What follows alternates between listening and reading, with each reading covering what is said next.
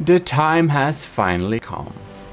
We will do the battle between the HMS Ragnarök and the army of Gmodism Gimle. So this is the Ragnarök which is built originally by Swedish YouTuber Robas, who I don't think played from the depth very much anymore, but his legacy lives on. And this is the HMS Ragnarök, which has been upgraded and fixed by Brenzo to a version 2.0, where it's actually a formidable target. The HMS Ragnarök does easily beat the Draconia without even thinking, the Titan Slang, and loads of other formidable vehicles. It is a good battleship. It's decent and works very well. It also looks very cool. So we'll take a little quick look at the ship's looks. We looked a lot about on its features in earlier videos and stuff like that. I think we dive into a little bit its guns, but we can do that a little bit quickly. But mainly, we're going to look at the aesthetics of it. In any case, Brenzo has made a great job of taking the design to its full glory and making it a really formidable ship. So, HMS Ragnarök, looking splendid. We can just have a little look, whoops, cutaway look. Thank you. So we have some steam engines, we have some regular engines spread out on all sorts of places. We have a lot of these pretty quick fire sieves cannons that works as damage saws whenever they're not needed. We can see we have some turrets here, APS turrets that are highly adapted to deal with like kinetic shells coming in to kill it. So it's a very sturdy design. Right here we can access it. We can see we have a sabot head, so we have super cavity sabot ones, the same that we use for the sniper cannons. And the cannons, they look like they have the same caliber, but they actually don't. They're a little bit different. And they have different ammo too. So this one is armor piercing, high explosive, a reliable thing to deal a lot of damage in the interiors. This is a dangerous one. Now you can have a sneak peek on some of the interiors. And we have more APS turrets here. It basically have 4 very strong APS turrets and a lot of auxiliary saws that are just very fast fire sieves cannons that also shoot at incoming... They shoot at projectiles, but when there is no projectile large enough to shoot at, they will shoot at the enemy ship. So they're kind of sabot saws or something like that, they're called. I don't know.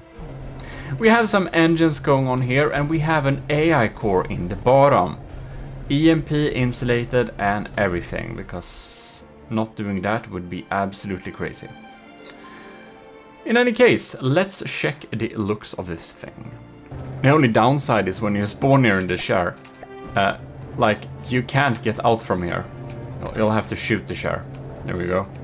Anyways, here we have a little bridge, looking pretty bridgy, very low roofed. Not at all the luxury we're used to with the Gimle, but it works too. We have a nice little viewing area here. I think it looks pretty nice to stand out here.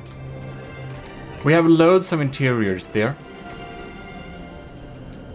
And we have Schlacker captains. Oh my god. Oh yeah, I wonder what the talking was coming from. So, inside here, the chef is watching all Robas videos. That's nice, but it also lags. Oh no. I'm auto-repairing. No, don't play, thank you. Stop it. I think it has a couple of repair bots. We're doomed. In any case, down here we can go to the planning room. We got a nice little map of the Nether.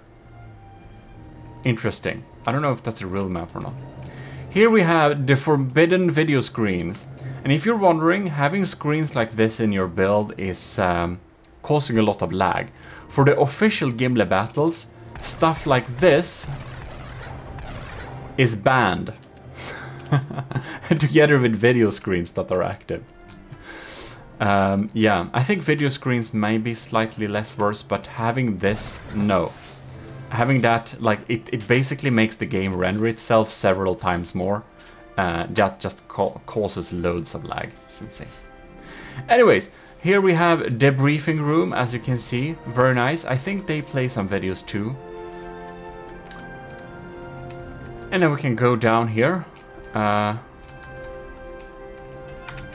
And we have, oh my god, maybe we should check each floor a little bit better first, because I think we should look at the Mac Valorous. This is of course the staple of any robust build. It has only trace amounts of dog meat. Well, that's nice. I don't have my camera. I accidentally equipped my pistol, so now it's like, oh look, it's a large human and a small cat person.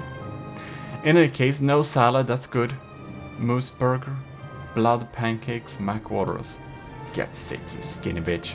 Well, that's super nice. We have lots of nice messages here.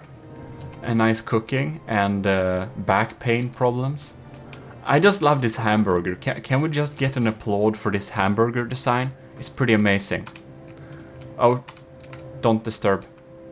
I think he had something very spicy. So, go down here, we get to loads of different areas. Like the medical department, where someone is a little bit seasick. You can see that because it's green. We got the barracks, cozy and everything. We got stay out, which is some type of Cthulhu worshipping. I think we should get out of here before we get problems. Cruise launch, very nice. Showers. Don't drop the soap. Remember that. And yeah, I think that's that. We got loads of interiors here. I don't know, there is just so... Now we accidentally climbed upwards, that's weird. There is anyways a lot of beautiful interiors. We have viewing decks. It's very nice. We have a nice bar with a very tall person. I think the people in this is perhaps a little bit too tall. But anyways, we can walk around the deck. It has nice interiors. It's a very nice design. I like the time spent on looking this cool. Was a big inspiration for me to make the Gimle look as cool as possible. I really tried. Even though my interiors may be less realistic, I spent a lot on aesthetics anyways. In any case, let's dive into the actual battle. Here we are! Look at that, ladies and gentlemen, the Gimle is here, ready for battle. This will be highly exciting, very anticipated battle. So, who will win? Who will lose? The difference between the previous battle with Borderwise's Habs Titanslang is that the Ragnarök is just under 2.2, just like the Gimle. So, we have built the Gimle according to several rules that are very similar to the rules that were for Brenzo's official Beat the Ragnarök challenge. So I wanted it to adhere to most of these rules and be able to beat the Ragnarök. Now, what really lags for my system is water pumps, so I completely banned water pumps. Now the Ragnarök has water pumps, but well, I don't, so it will be less lag because of that. I'm pretty sure it has water pumps. In any case, the Gimle has a lot higher block count. It has a block count of like, what is it? It's under 100k because that's my limit, but it's 86,000 blocks. And block, I don't know, block count isn't such a lag problem for me. Water pumps is, not block count, so I didn't, I think Brenzo put up a rule for maximum block count, and that we don't have. But in any case, a very anticipated battle, let's go, without further ado. What the hell, why is it shooting off the distance? Alright. The saws are really online there. The cram shots really missed the mark there, the first blast. Oh my god, it's very tight. The sniper's popping in there. Now, the Ragnarök has some insane LAMs and sieve systems. Man, The saws here, look at it. It's just sawing away the exterior shell here, just dealing some surface damage. Glad we have those shields going on there. Poor turret. They're gonna have a barrel cut off if it's not careful. It's very even so far. Let's come over here to... No? Okay, what's going on here? Ooh, we got a cram shell getting through there. Very interesting. More cram shells. That one got annihilated. Another cram shell popping up there. It got through, but it damn missed. Is the Gimle having problems with targeting? Bam! We got our first proper cram hit. It didn't hit anything important, just the superstructure, I believe. Alright. Let's check it out here. We got the cram shell. Oh! Bam! We got another in the middle hit there. I think the LAM systems is damaged now. Okay, interesting. The Ragnarok's LAM systems are a little bit beat up now. Probably. Oh, we got another big cram coming through there. Some of the crams get deleted, but that's probably the cheaper crams. Man, that's a real miss from my mortars. More crams popping in there. Bam, that's some damage. The Gimle's cram shells have a detonation. God damn it, what we're missing. The crams have different detonation levels, so some of them will detonate deeply and some of them detonate surface level. Alright, now the Gimle has one big advantage. That is, if the battle does not go on for so long that the Ragnarök will start to turn and switch one side to the enemy, the Gimle has all of its armor on one side, so it can't turn around and be protected, but its surface of armor, all of the armor is put to the enemy from the get-go, so the internals are more protected just by this factor. And the other big thing that the Gimle does that the Ragnarök does not is that it mostly relies on cram cannons, and cram cannons are of course super dangerous to deal a lot of damage. Now I really wonder, why haven't I seen the Gimle's lasers popping in here? That's really worrying.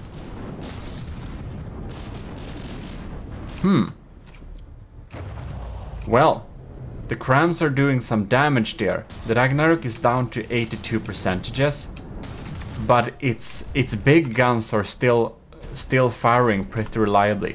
But looks like my lambs are able to shoot it out a bit. The lambs are still online. But what happened? What happened with the laser? Is it too far away or something? It may be too far away. Oh man, what happened to this cannon? I just need to check that. Are we damaged inside of here? Oh no, don't tell me. The compute, okay. Oh no. Wow, okay, this is interesting. I think that our AI system may be damaged. Oh man. Look at this. What's happening? Oh my god! The Ragnarök has successfully sniped one of the AIs. Look, the AI that's controlling the fast-firing weapons. Man, that's really bad. The laser and fast-firing weapon AI is completely offline. That's the reason. So the other extra AI is back here, that one is safe, but one of the AI is dead. That's why the laser isn't firing. Man, that's a super lucky hit for the Ragnarök. Good job, man. I protected that thing with 2 layers of era. I didn't expect it to be sniped like that. Man, that is scary, man. That is truly scary.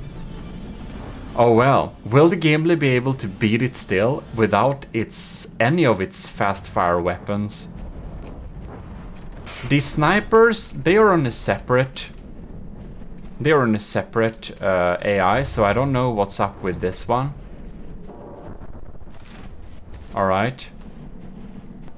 Man, we're really getting the stutters here. I think that's the water pumps on the Ragnarök doing this. Well, not much we can do. So the lambs are ignoring those small shells. Okay, we're really shooting high arcs here. The Ragnarök is down to 77%. So I think it's still gonna lose. But man, that it's sniped out. Look at that. They're really trying hard to kill those crams, but they still kind of get through. But man, that the Ragnarök was able to snipe out one of our AIs, that's really bad. That's really bad. Ooh, we got the turret there. We got a turret kill. Bam. I just love crams. Crams is the grip. It's the shit, man.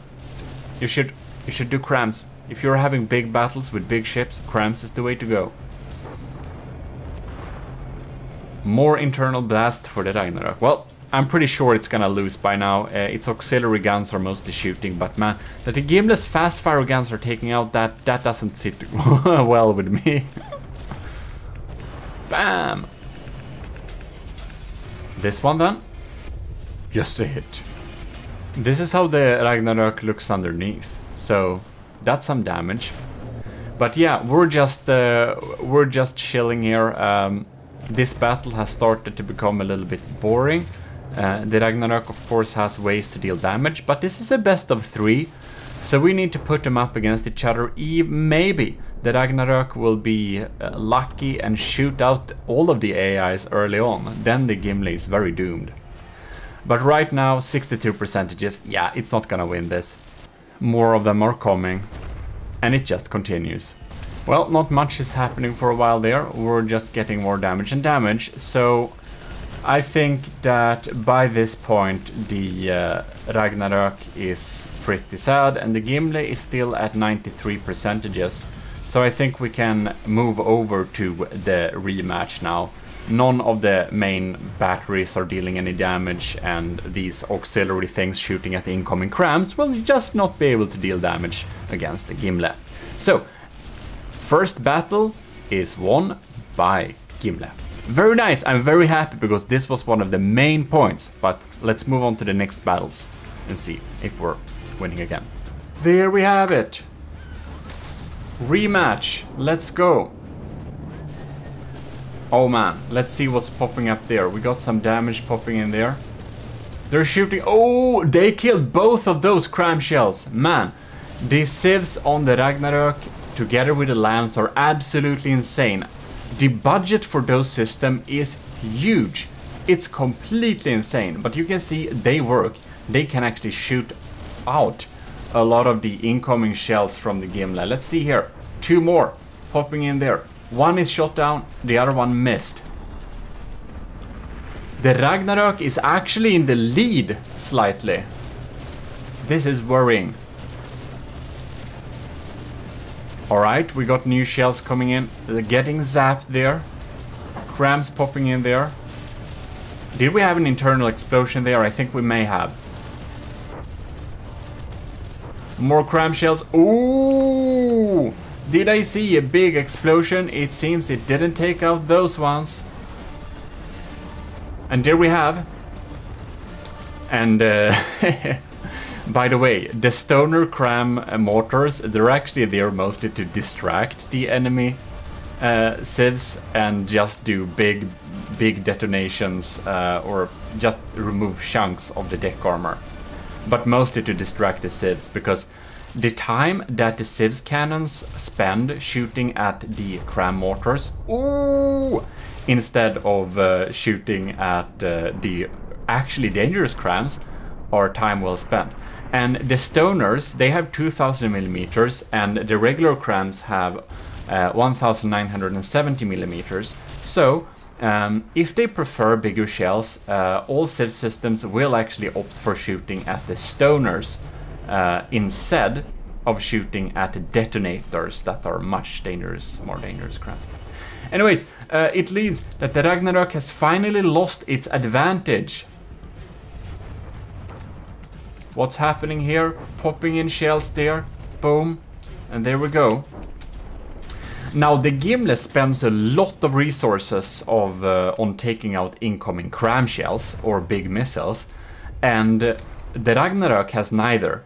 So the Gimle actually has a big budget on flak civs that are not used at all during this battle. So that's a big material disadvantage, but for ships that use more crams, which I'm actually more scared of, that is completely necessary. Seems that the AI isn't sniped this time at least, so that's good. We should probably be diving in here just to check around. The AI is completely untouched this time.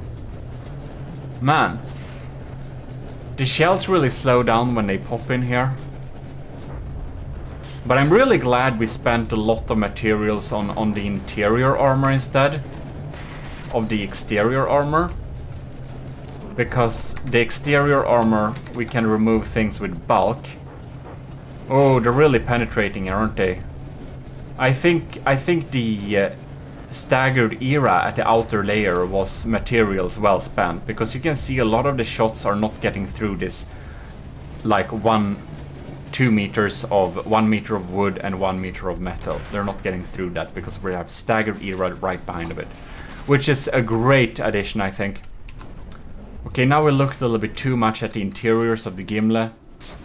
One thing I wanna see is the oh my god, look at this. This cannon has been zapped completely. So we lost one of the sniper cannons, that's for sure. Now the sniper cannons, they're so quick. It's completely insane how quick they are. It's not easy to kind of catch them even firing, it feels like. Alright. There we have it. I just paused time. This is a subsurface sabot shell. Come on, it's there. We're gonna lock onto it. We're gonna slow down time. And we're gonna see... Oh! It shot straight through. Okay. So that thing is basically there to deal some damage to engines and stuff that people hide under the hood. And sometimes they don't deal much damage, but there you could see it actually shot off a turret straight off. That's something it does when people put the turret blocks close to the bottom. The snipers may shoot off the turret completely because those are supposed to deep damage. Oh my god, deep damage, look at that. That turret is completely missing. Look at that. That's a miss. Well, it's looking pretty decent for the Gimle. It has only been 2 minutes in game. And the Ragnarök is down to 77%. If the Ragnarök is not super lucky and is critting, oh my god! What happened to the main batteries? They're dead. They're not active. Looks like the Ragnarök is indeed weaker than the Gimle on these regards. That is very good, because one of the main points for making the Gimle at all was to make a ship that could beat the Ragnarök. And it seems that it can beat the Ragnarök 2.0 by Brenzo. So there we go. The Gimle is a superior battleship according to the points I've set up. It can beat the Draconia without any problems. It can beat the Titan Slung, and it can beat the Ragnarök. That makes it, in my eyes, the superior battleship in the army of Gmodism. And I'm happy to say that we reached the mark, we reached the goals. Next time, however, we need to check how the Gimle tackles the Turtle Lord. The Turtle Lord is a crazy cram ship that does beat the Ragnarök. It really does. It's crazy. It's absolutely super dangerous. And because the Turtle Lord has some insane cram spam, it has some really barrage cram stacking thing. It's the entire reason. Like, that fact is a big reason why we have invested a lot of resources in having a reliable flak sieves diff system on the Gimle. So the Gimle has a lot of flak sieves diff cannons. We can check them out a little bit quickly here as the Ragnarök is despawning. You can just pause it there. Here we have a double-barreled one, having, what is it, 10 shots in total. Together with this one, all of these turrets are the same. All of these turrets from setup are also the same. We have one even here. We have so many of them.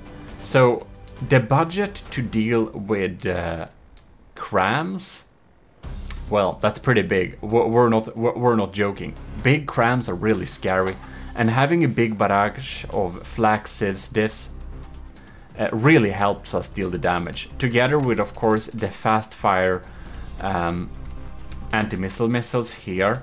We have a couple of another type there, and those together with a few auxiliary ones there, and all the flak sieves diff cannon should be able to take out most cram barrages. Now, I can't be 100% it can beat the Turtle Lord, because if my defenses are not enough to beat it, we'll have big problems. But anyways, the Ragnarök is a really good ship, I think, and yeah, it's well built, it's good, it's version 300 and whatever, 390 or something. I've only saved this like, what is it? What version is this? It's, maybe it doesn't say. 100 times maybe. Well, probably not that many times. But in any case, I've built on the Gimle a lot, and I really tried to make it be able to take out big cram shells. So I'm really anticipating that battle.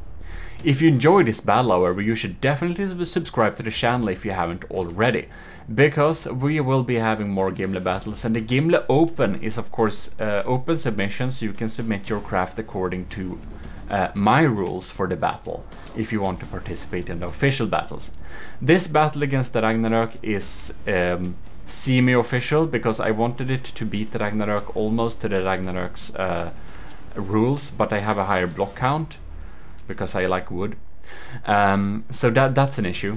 But then we have my rules, and the Ragnarök doesn't adhere to those rules, because water pumps, for example, is a thing that just lags too much for me. In any case, that's that. Having the game at the lowest settings made us able to almost run the game at full speed. So really cool that the Gimle got its laser and fast firing cannon AI sniped out early on. That was absolutely crazy. We should probably make some backup system that automatically switches all weapons to another AI if one of them gets disabled. But man, this is crazy.